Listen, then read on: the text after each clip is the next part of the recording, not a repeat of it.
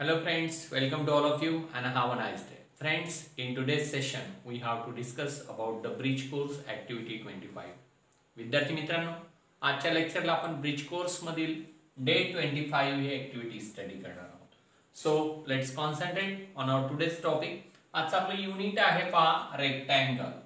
आयताविषयी आज आपण माहिती घेणार आहोत. Friends, the figure PQRS is a quadrilateral and the type of quadrilateral is rectangle. या ठिकाणी PQRS हा quadrilateral rectangle आहे का तर रेक्टँगलचे जे काही प्रॉपर्टीज आहेत त्या तुम्हाला या ठिकाणी लक्षात येतील. रेक्टँगलच्या प्रॉपर्टीज जे की आपण स्टँडर्ड 8 मध्ये स्टडी केल्या आहेत. कोणत्या लक्षात घ्या.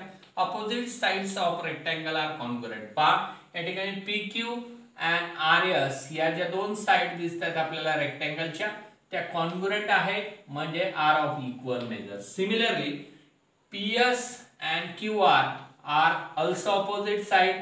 These sides of rectangle are also congruent, that is PS is congruent to QR. Next काय आहे सेकंड प्रॉपर्टी पहा. Diagonals of rectangle are congruent. Diagonals means the segment joining the opposite vertex of quadrilateral. तर पहा त्या पद्धतीने या ठिकाणी Q and S हे opposite vertex जोडणारा जो सेगमेंट आहे QS हा एक डायगोनल आहे आणि P and R हे अपोजिट वर्टेक्स जोडणारा सेगमेंट PR हा एक डायगोनल आहे. क्वाड्रिलॅटरलच्या हे दोन्ही डायगोनल्स जे आहेत ते एकाच मेजरचे आहेत म्हणजे इक्वल लेंथचे आहेत म्हणून यांना आपण कॉन्ग्रुएंट आहेत असं म्हणतो. डायगोनल्स रेक्टँगल्सचे काय असतात तर कॉन्ग्रुएंट असतात.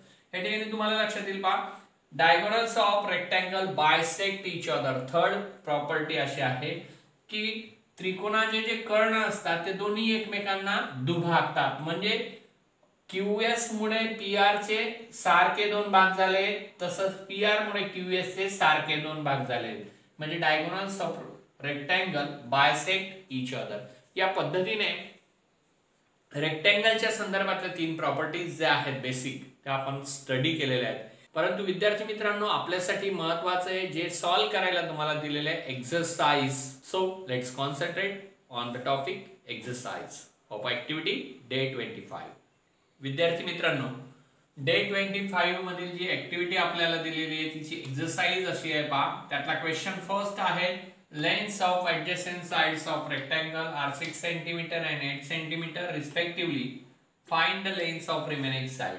पहा दिलेल्या इन्फॉर्मेशन प्रमाणे आपण या ठिकाणी ABCD हा एक रेक्टँगल काढून घेतलेला आहे.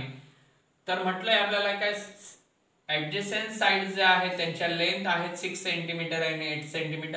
So AB and AD R the adjacent sides of rectangle. एक साइड या ठिकाणी 6 cm आहे तर दुसरी आपण 8 cm घेतली. त्यावरून आपल्याला रिमेनिंग साइड काढायची आहे म्हणजे फिगर मध्ये AB वरून आपल्याला CD तसंच AD वरून BC काढायची. ओके. सो फ्रेंड्स काय करायचं या ठिकाणी लक्षात घ्या. इथे आपण लिहून घेऊयात की length of AB is equal to 6 cm.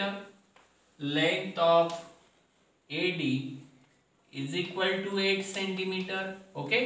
आता प्रॉपर्टी जी आहे रेक्टँगलची साइडच्या बाबतीत ती लिहून घेऊया. काय प्रॉपर्टी आहे पहा या ठिकाणी. वी नो आपल्याला माहिती आहे काय opposite sides of rectangle. Opposite sides of rectangle are congruent. पहा या ठिकाणी तुम्हाला लक्षात येईल की आयताच्या विरुद्ध बाजू ज्या असतात ते एकरूप असतात म्हणजे कॉन्ग्रुएंट असतात. ओके. सो देअरफॉर काय होईल इथे लेंथ ऑफ CD जर आपल्याला काढायची असेल तर ती काय येईल मग लक्षात घ्या. लेंथ ऑफ CD आणि लेंथ ऑफ AB इक्वल असतील बिकॉज ऑपोजिट साइड आहेत त्या. So length of AB is equal to length of CD आणि त्याची लेंथ AB ची आपल्याला दिली 6 cm. सो CD ची सुद्धा तीच येईल म्हणजे is equal to 6 cm. Similarly दुसरी अपोजिट साइड काय दिलेली आहे आपल्याला त्याचप्रमाणे लक्षात घ्या. दुसरी साइड दिलेली आहे आपल्याला AD ती आहे similarly length of AD 8 cm दिलेली आहे आपल्याला गिवन म्हणून दिलेली आहे एग्जांपल मध्ये आणि AD ची अपोजिट साइड आहे BC. सो AD ची जेवढी लेंथ येईल तेवढीच BC ची येणार आहे. So length of AD is equal to length of BC and is equal to 8 cm. या पद्धतीने आपल्याला लक्षात आलं की length of AB is equal to length of CD that is 6 cm and length of AD is equal to length of BC that is 8 cm. विद्यार्थी मित्रांनो, या पद्धतीने आपण क्वेश्चन फर्स्ट एक्सरसाइज मधला सॉल्व केलेला आहे. दिलेल्या दोन बाजूंवरून आयताच्या ज्या ऍडजसेंट साइड्स दिल्या होत्या त्यावरून आपण रिमेनिंग साइड्स कॅल्क्युलेट केलेल्या आहेत, काढलेल्या आहेत. तुम्हालाही हे तुमच्या नोटबुक मध्ये सॉल्व करायचं याच पद्धतीने. So that take a screenshot.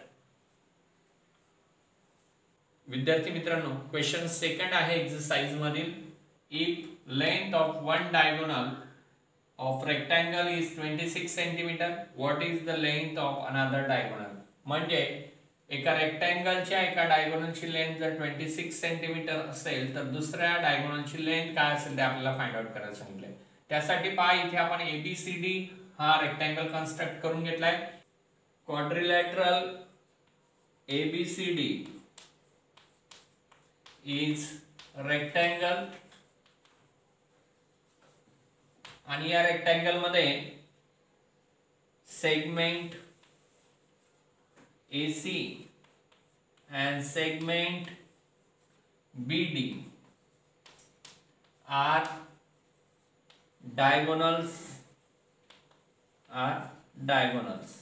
okay of rectangle.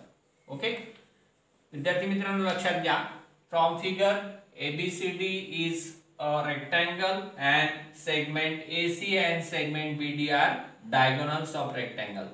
So friend, या ठिकाणी आपल्याला रेक्टँगलची एक प्रॉपर्टी माहिती आहे, लक्षात घ्या. डायगोनल्सच्या बाबतीतली की diagonals of rectangle R congruent. म्हणून या ठिकाणी आपण म्हणू शकतो diagonals of rectangle R congruent. आणि म्हणून या ठिकाणी AC आणि BD दोघांची लेंथ सेम असणार आहे. Length of AC is equal to length of BD. That is AC ची लेंथ दिली आहे आपल्याला किती, म्हणजे एका डायगोनलची लेंथ दिलेली आहे 26 cm. Diagonals, both the diagonals of rectangle R congruent. So AC हा डायगोनल जर 26 असेल तर BD हा डायगोनल सुद्धा 26 cm येईल. ओके. सो विद्यार्थी मित्रांनो, लक्षात घ्या, या पद्धतीने आपल्याला रेक्टँगल मधील एका डायगोनलची लेंथ दिली होती, त्यावरून आपण दुसऱ्या डायगोनलची लेंथ काढली. Because the diagonals of rectangle R congruent या प्रॉपर्टीचा उपयोग करून. विद्यार्थी मित्रांनो, हे एक्झाम्पल तुम्हालाही सॉल्व करायचं आहे तुमच्या ऍक्टिव्हिटी बुक मध्ये. So that take a screenshot. विद्यार्थी मित्रांनो, तुम्हाला आपलं आजचं लेक्चर नक्की आवडलं असेल तर लाईक करा, कमेंट करा, शेअर करा आणि हो, अजूनही आपल्या चॅनलला सबस्क्राइब केलं नसेल तर तात्काळ सबस्क्राइब करा. पुन्हा भेटूया पुढच्या लेक्चरला डे 26 ची ऍक्टिव्हिटी घेऊन. धन्यवाद.